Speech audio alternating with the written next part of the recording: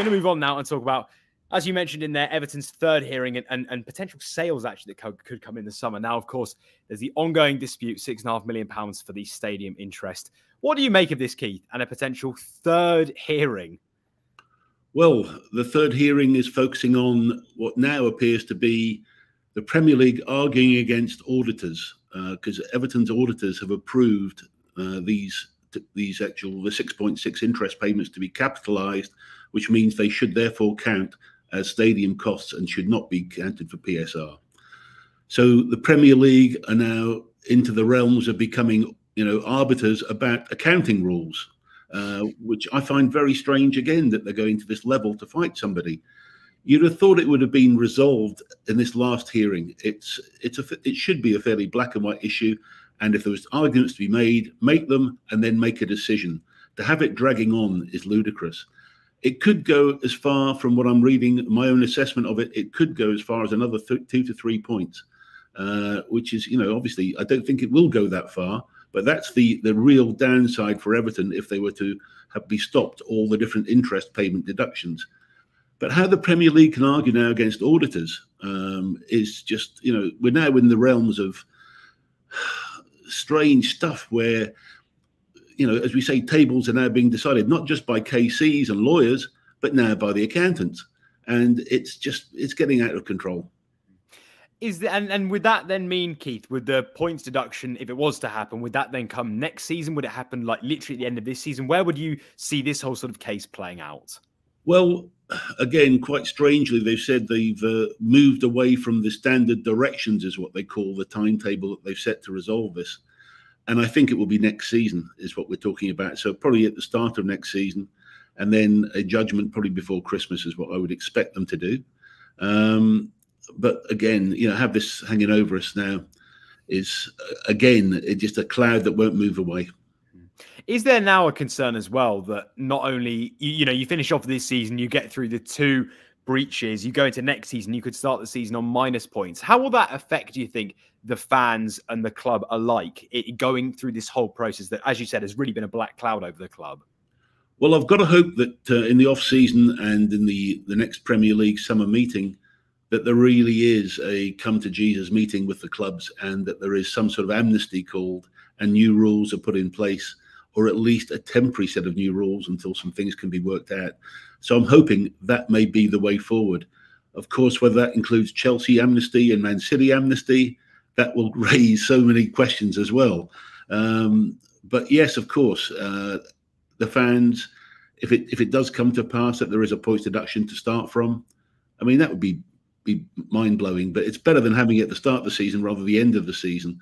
But this system isn't working. And on that note, Keith, I know we've discussed in previous weeks about potentially Everton having to sell players before that sort of pre-deadline June 30th date that they've sort of set. Do you think that will then play into it? Are Everton now even more likely to sell because of this issue that's going on with the potential third hearing?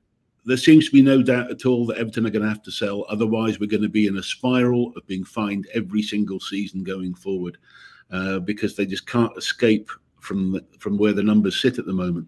So yes, I think there's going to have to be at least 2 big sales, something close to 100 million to get us back into some sort of operating situation.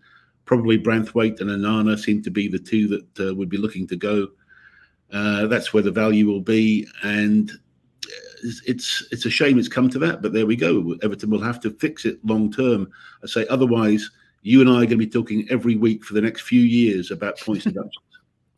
And do you think the club are like, are other clubs going to be fully aware of Everton's situation and lowball them? So I know you've discussed in previous weeks, Keith, you think that Branthwaite was worth upwards of 70 to 100 million pounds and Nana's worth, 50, 60, 70 million pounds. If we know that Everton might be going through a third PSR breach, would that therefore mean that clubs could come in and say, actually, I will only offer 40 million for Branthwaite, or will Everton stand firm in their valuation? Well, I've done probably over 200 transfers in my time in football. And whenever you've got a real auction, which is what you're always trying to hope for, is having 3, 4, 5 clubs interested, then they can't lowball you because you've got a chance to really be a strong seller. And I think in this case, there will be enough interest from enough high quality clubs that both of them won't be done in a fire sale. So I think we'll get reasonably good value for both of them. And they're both at the right age. They're both young. They're both talented. They're both internationals now.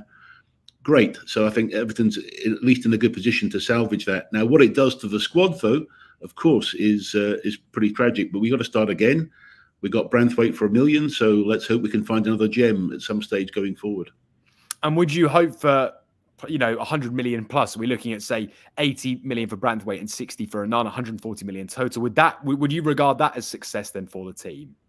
I think it would be success in terms of trying to once and for all put this PSR issue to bed. We're then going to have the new stadium opening up the season after next, and then that increases the revenue numbers, and that should make us pretty safe in terms of those things going forward. So it is going to be navigating our way through not only this PSR issue, but also the big cloud of the ownership issue, which has not been resolved either. And we'll come to that in just a second, but in terms of the actual players, would you be disappointed if Onana ends up going to West Ham and say Branthwaite does go to the likes of a Newcastle? If they're going to a Premier League rival team, given Everton's position at the moment with relegation, would you rather them sell overseas to a European team or an international team? Or actually, are you okay selling within the Premier League? No, I definitely prefer to try and sell them overseas if you can do.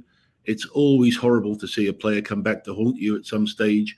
And particularly if they've been a great, performer for the club. Certainly in Branthwaite's case, that is the case. He's been a very great asset. He's come through the ranks in many ways, as well as being on loan. But Onana, I think, will go overseas. I'm pretty sure Branthwaite may well do as well. I could still see him ending up in Spain. And in terms of the ownership, Keith, how are you feeling about that whole scenario? And where do you now see this playing out with 777 partners? For crying out loud, Premier League, make a decision. How many times have we said it now? It's absolutely amazing. They're supposed to have set, 4 conditions for this to go through. Have they met them or not? Is there a time deadline? We just don't know. There's rumours again circulating of 2, maybe 3 or 4 even potential buyers coming in. Everybody seems to want that stadium as an asset and then lease it back to the club. And that may be the solution for Everton going forward. But we need to know, and we need to get moving. And I think the fan group at Everton have sent a very good letter to the Premier League saying that, you've taken us to these deep levels of uncertainty through your inaction. And I've got to say, this is an unusual case, and the dithering that's gone on is unbelievable. Is the fan group's feeling, and fans generally, Keith, is the general census that they just want 777 to get done now? Is it just it needs to get over the line and actually the new owners are in? Or is it that they're not happy and they would like somebody else to potentially step in? My feeling at the moment, from what I'm seeing from the fan groups and the fans I speak to, is that they're not keen on 777, but they do want a decision. They hope that 777 would then have to bring in other stronger partners if they did get it. But if they not, let's make a decision, move on.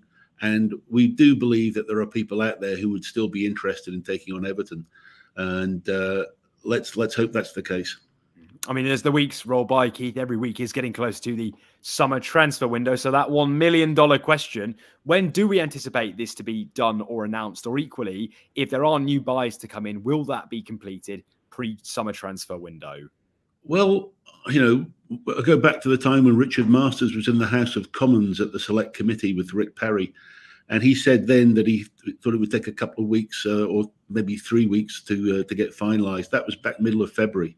Here we are now, middle of April, and still no decision on this and no public statement from the Premier League as to what those conditions were. They've been leaked, and I'm pretty sure that leaking is pretty accurate, but still, we don't know for sure that is the case, and we don't know if there's a timeline for them to meet them. So I don't know if 777 are trying to do deals behind the scenes to get stronger partners with them. That's what it would seem to be to me. So.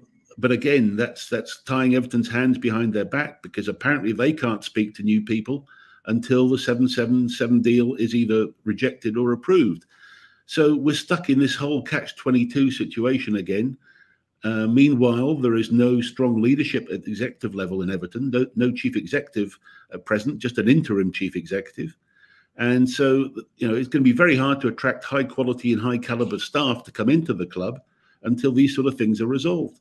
So, it's having all these unintended consequences, which is a favourite Premier League saying this week. Apparently, they're blaming they're saying don't go for the football regulator because it will have unintended consequences. Well, I'm seeing unintended consequences from the Premier League themselves, and that's a big issue. If you had to sum up, Keith, in one word, we'll take the second points deduction and potential appeal, the third potential points deduction and appeal, 777 going on, all of these different issues. What would the one word summary be for Evertonians across across your fan base? Well, I don't think I can say it in public. The antagonism and the animosity towards the Premier League has been an all-time high. Although people are starting to get perhaps bored with the whole thing and getting worn down by it, I still see a resilience in the Everton fan base to fight this through. What shouldn't be ignored, though, also is the cost factor again. I mean, you know, it's all right saying we're going to appeal this, we're going to appeal that, and there's a third hearing coming up, etc. That all costs a lot of money for the club, and it doesn't help in sustainability, which is what this rule was supposed to be about.